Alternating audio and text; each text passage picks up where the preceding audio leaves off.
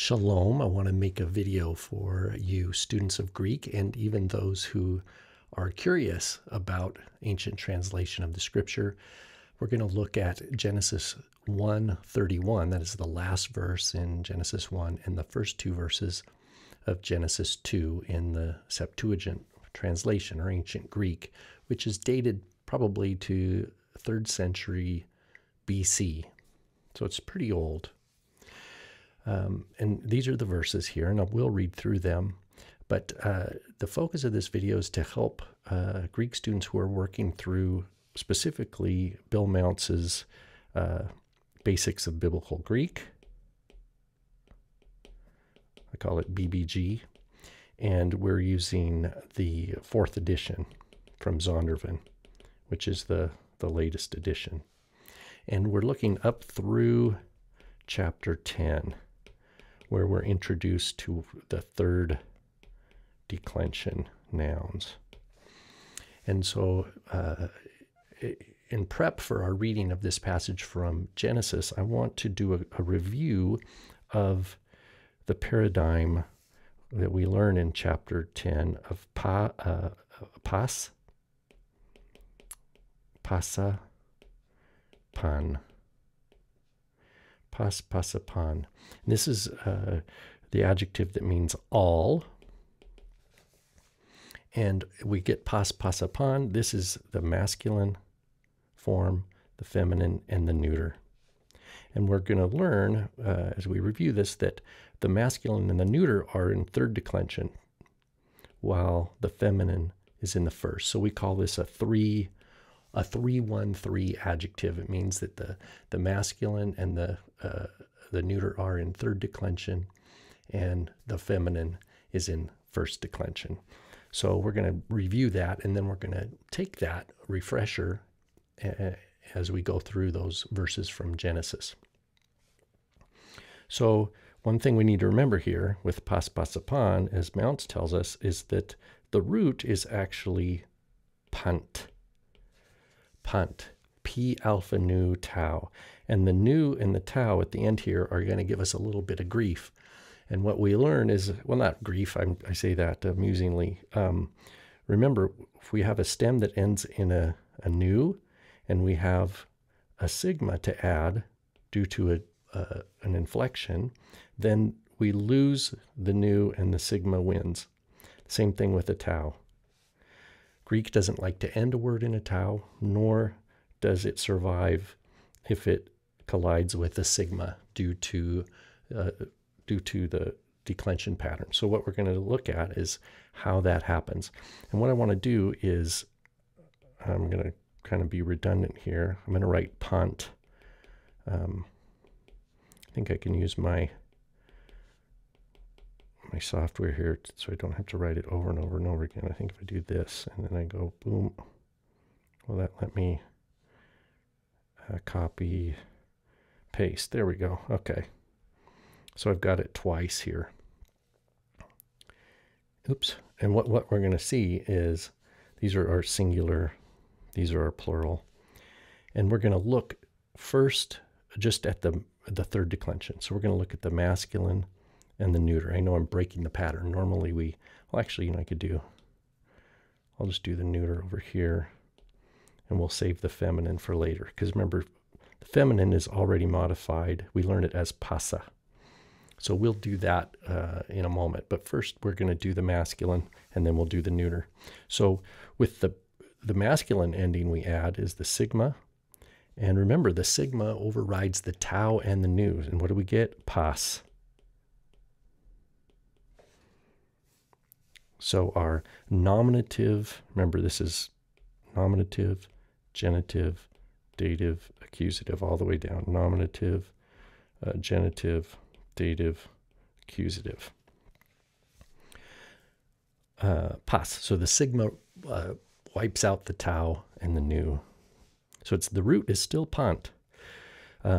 With the genitive in the third, remember this is a 3-1-3. I'll write this one more time. In the third declension, the genitive is omicron sigma, and that just goes nicely onto the end of pant, pantos. There you go. Of all. of all or of each, something like that. Remember the dative singular as the iota subscript, so it's just panti, right? There it is. We see we have the full pant in both the genitive and in the dative. And then we have our alpha for the accusative, panta. There you go. Pas, pantos, panti, panta. Now we're going to do our plurals. Well, what do we have? For our nominative plural, it's epsilon sigma, and we get pantes. We get the full pant plus the ending, pantes. Pant plus on, omicron nu, that's our trusted old genitive plural friend, pantos. Or sorry, panton. What am I doing? Panton, I was correct the first time. Of all things, something like that, of all, when it's plural. Now, our dative plural is sigma iota with a movable nu. Remember, the nu doesn't add information or change meaning. It just functions just like we say a car or an elephant. We add that letter N there. Similar thing happening here. But because we have the sigma, what happens? Same thing that happened up above when we had the sigma. It wipes out the nu and the tau, and we get pasin, like that, movable nu. And then finally, alpha sigma, pantas, for the accusative plural. So there's our, looks like I'm kind of writing at an angle there. I'm trying to cram a lot of info here. Let's, I'm going to move, because I'm doing that, let's move this over a little bit and make room. Now remember, with the nominative in the third declension, I'm going to just kind of skip right through the feminine. The genitives and the datives are the same. So this is helpful in your memory work. Pantos and panti. And the same thing here in the plural. They just carry right over. Panton. As I get to the side of the page here, it's my handwriting suffers. And pasin, movable nu. There we go. So those are all the same. So that just leaves, for our neuter, we need our nominative and accusative in the singular, and we need our nominative and accusative in the plural. Well, if we do our memory work from our lexical form back up here, pas, pasapan, we know that it's pan. And guess what? It's also pan for the neuter. Remember, the neuter, nominative and accusative are the same, whether they're singular or plural. That leaves one more here, and it's panta. Panta and panta. And we'll see this word panta in our Genesis passage, and we got to look at context to determine whether or not panta is functioning as a nominative or is it as an accusative. We have to look at context, because the word in and of itself doesn't carry enough information, because it could be more than one thing. So there's our fleshing out there of the third declension of the masculine and the neuter of the stem pant in Greek, in the adjective meaning all. Now we're just going to do the feminine. Guess what? It's a first declension noun. All we have to remember is pasa, and we're just going to go down. Now it declines because the alpha stem comes before a sigma, rather than like a rho, like horao, remember? Or hora, rather, not the verb. The hora, hour, it comes after the rho. And so, like with hora, our genitive is horas. We retain that alpha, but not in this instance. In this instance, we go pases. like that. Passes, we'll just use a or an eta, eta with a iota subscript, passe, and then passan, and then we go our plural, passai, it's going to be passon. This is just a nice feminine passais for our dative plural, and then passas, like that, for our accusative plural. So there's our complete paradigm there of pas, passa, pan. Pas, passa, pan. And you don't have to write it out in as much detail as I did, but you want to write out at least the main 24 forms, and do that while you're drilling on your definite article, and it'll be a big help. Okay, so just to recall, why do we have to have so many forms for an adjective? Well, remember, an adjective is a modifier for a noun, and since Greek has nouns that can be in a masculine, feminine, or neuter, we have to have a form of the adjective that will agree with the noun in all three aspects, in its gender, in its number, and in its case. And so we're going to see some examples of that in our reading from Genesis 1. So let's go back to our text here. So this is Genesis 1:31 through 2:2 in the Greek. And we'll just go little bit by little bit here. So at first we see, oops, jumping around on me here. Kai eiden ho theos tapanta. So as Mounce would do for us in our, as we learn in our workbook, eiden is just he would do this. He, she, it, saw. Well, we know that the nominative here, do you see what the nominative is? What's the subject? Ho theos. Right, that's our nominative. It's a second declension noun, just like ho logos, for example, that we learn.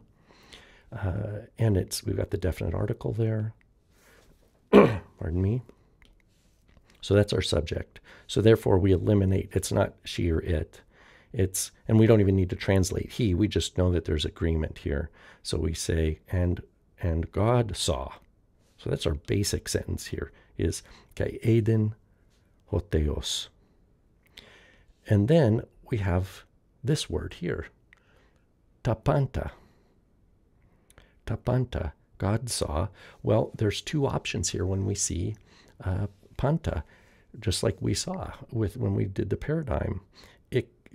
It's obviously, remember our lexical form is pas, passa, pan. And there are actually three candidates. If all we saw was panta, three candidates. It could be a masculine singular accusative. It could be a neuter singular nominative, or it could be, oh, sorry, not a neuter singular, a neuter plural, or it could be a neuter plural accusative. We'll scroll back down. Hopefully it won't make you dizzy here. So we look at our chart and we see where do we see panta, and I'll change the color to green here so we can see. There's our masculine singular accusative, or it could be our neuter nominative plural, or our neuter accusative plural. Do you see all three of these are panta? They all look the same. So when we encounter it in a text, how do we know? How do we know? Well, we have to eliminate some of them. Now, how do we do that? Well, we know in this sentence, kai eiden ho theos, we already have a nominative singular, and we know the verb is singular, although we haven't done verbs yet with Mounce. We can trust that. And so it can't be nominative, so we can eliminate the nominative plural. We can eliminate the nominative plural as an option because we're not going to have competing subjects. We can't have a singular subject and a plural subject in the same sentence. So that leaves accusative. Is it accusative singular, or is it accusative plural in the neuter? Well, how we determine that is we notice the definite article here, ta. The definite article is a neuter definite article, so it can't be a masculine. It can't be masculine. So neuter plural accusative is the correct answer. And so what it means? Everything. And God saw everything. That's probably a decent translation. Or all things, right? All things. And then we have a clarification, hosa, which is also in the neuter plural, so that's agreeing. Whatsoever, epoiesin is he made. So this word here is he, she, it made. And then it says kai idu. I don't remember if we've learned idu yet, but it's like hine, it's behold. So idu is behold. Kala lian. Kala lian. What does that mean? Kala. Well, that's another adjective. Let me get back here. Kala. And guess what? It's from kalos. That's our, that would be our masculine. It's a second declension. And then we'd have kale for our feminine in a first declension. And then kalon, also second declension. So this would be a 2-1-2 adjective. Kala is our neuter accusative, and it is agreeing all the way back with tapanta. So it's functioning. Kala means good, and it's translated the Hebrew word tov. Tet, vav, bet. Sorry, my Hebrew looks kind of scribbly there. And lian is translating me'od, the Hebrew word me'od, very. So, and behold, very good. And it's functioning, kala, as an adjective, modifying everything. That means everything was good. Okay, let's continue here. Then it says, kai ageneta. So we see ageneto, ageneta. Sometimes I'm lazy with that last vowel. Ageneto, kai ageneto. See this? This is, and it was. We haven't learned the verb yet, but ageneto is, and some soften the gamma there to ageneto, something like that, but ageneto, and it was. And hespera, of course, is evening, as you might guess. Hespera. And proi, morning. Hemera hekte. Hemera hekte. Here we just have a simple noun with an adjective. Hemera. And we know this from our vocab already. Hemera, that's just our simple, that's our feminine singular in the nominative case. Hemera. And that's an alpha stem after a row. So remember, just like hora, if we were to do the declension, the genitive is going to be like that. Hemeras, and hemera with a alpha and iota subscript. And then hekte. Hekte. Well, hekte strangely ends in an eta, not an alpha. Why? Well, because remember, the hekte is also it's just like kalos up here. It is a 2-1-2 adjective, meaning sixth. It's the ordinal number, sixth.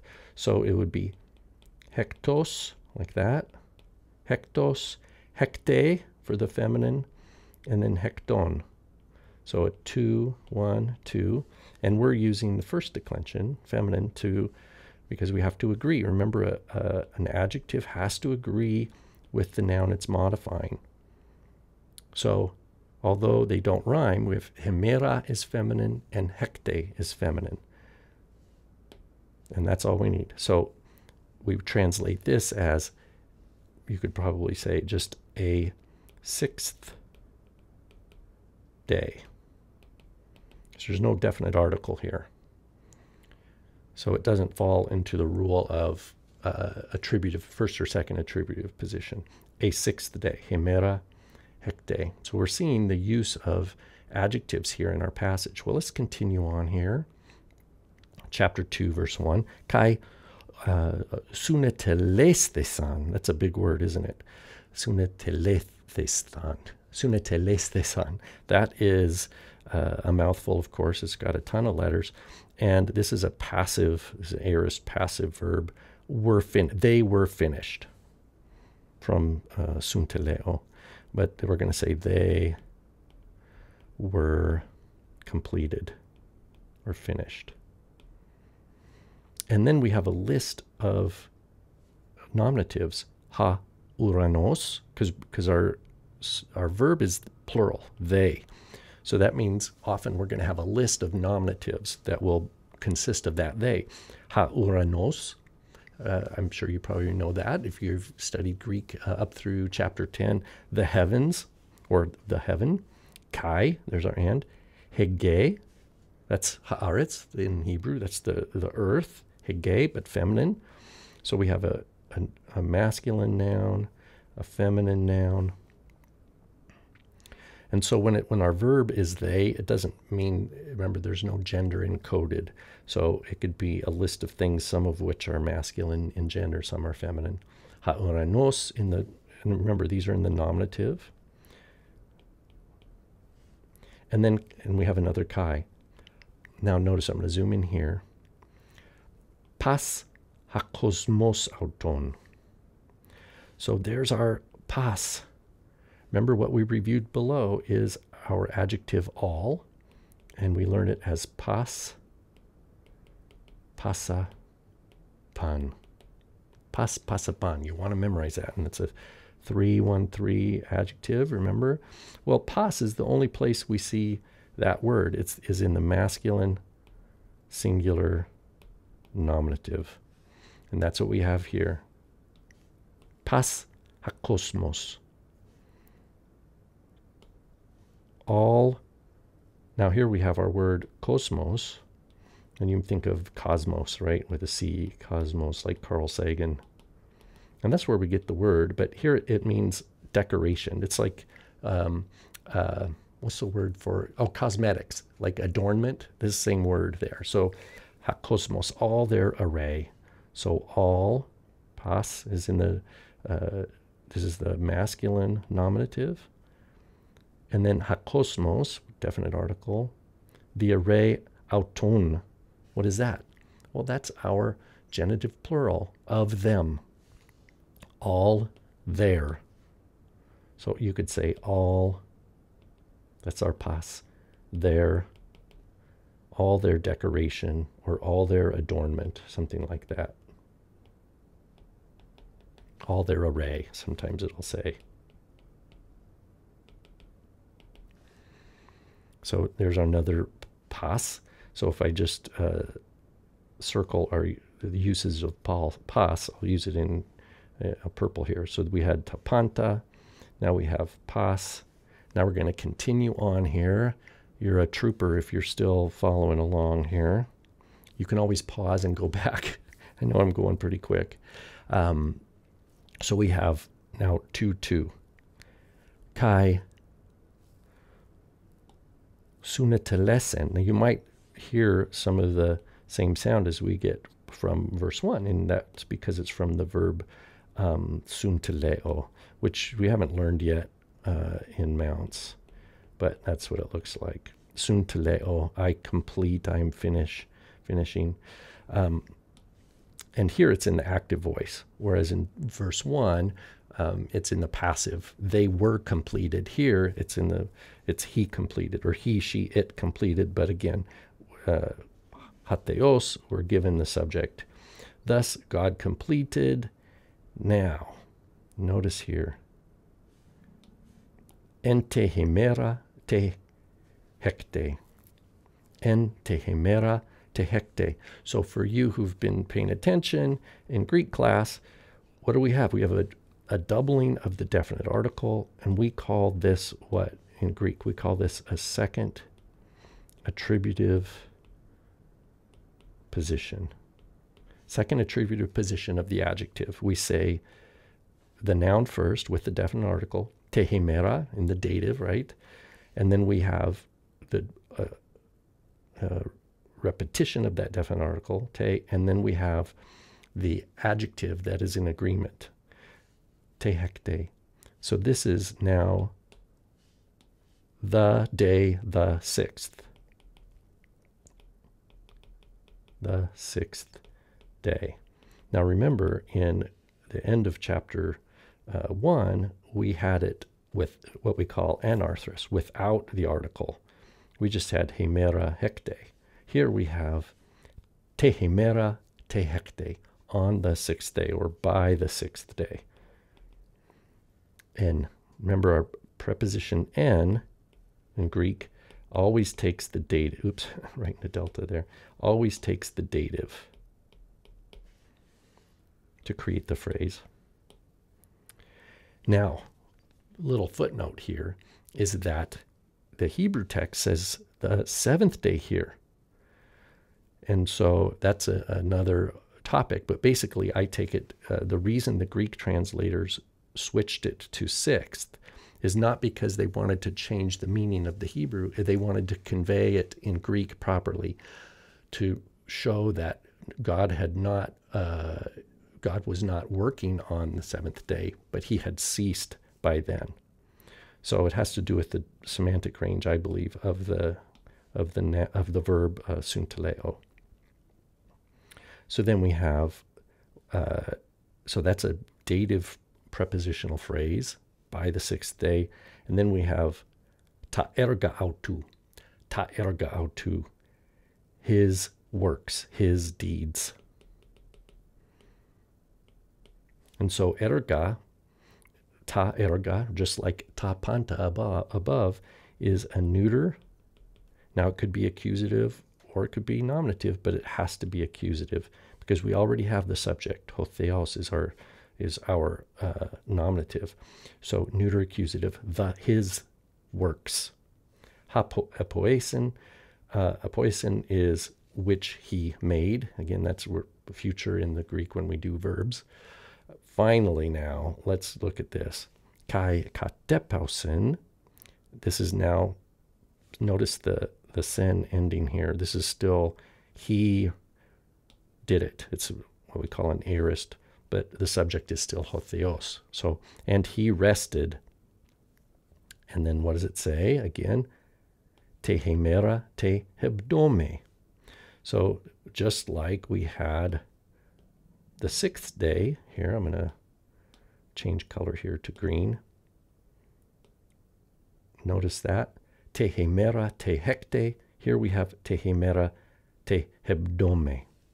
And of course, hebdome, that is going to be a 2-1-2 adjective, meaning seventh. Hebdomos, like that. Hebdome for the feminine, and hebdomon, right? So we see this pattern over and over again. And which attributive position do we have here?